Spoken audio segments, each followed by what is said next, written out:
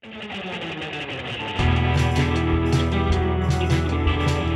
everyone, it's Robin from Backscatter here at DEMA 2018, and we're here in the Aquatica booth with my friend and chief engineer for Aquatica, Elie. How you doing, Elie? Good, you? Doing awesome, man. So hoping maybe you could run us through some of the cool, new, exciting stuff from Aquatica. Sure. This is the A7R3 housing. We started shipping a couple of weeks ago.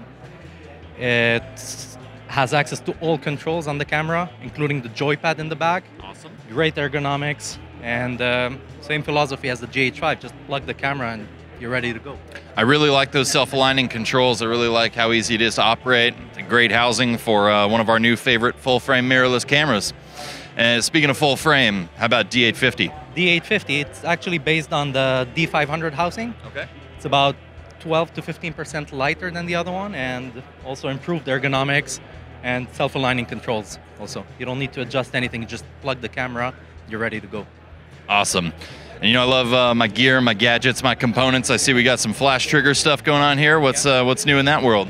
This flash trigger is for the A7R3. We did support it on the A7R2 as well, except the Canon cameras, we didn't have an optical flash trigger for those cameras, and we just released one. It was quite tight in there. We couldn't fit the flash trigger, but we made it at the end. It comes with the two optical bulkheads and the flash trigger itself. So basically just a little more lower profile for greater compatibility? Awesome. Well, that's really cool, Elie. Thanks for bringing some awesome stuff for us to check out, and we're going to keep roaming around the show, but we appreciate you giving us the old Aquatica update here. Cool. Thanks, man. Thank you.